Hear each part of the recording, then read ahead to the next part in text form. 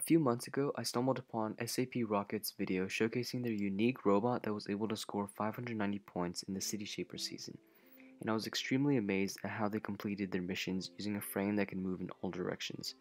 So after watching this video, I wanted to learn more about this moving wall concept as well as the advantages to this design.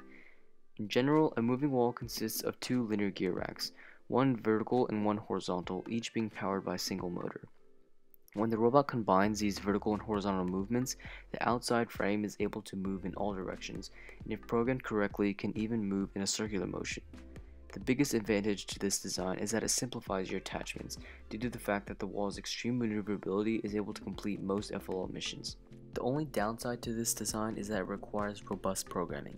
Because the wall will have to use your remaining two medium motors, you will be limited to the wall's capabilities, unlike how conventional motor setups allow you to simply build different attachments for different missions. So after experimenting with different designs, here's a robot based on the Spike Prime kit that incorporates this moving wall concept.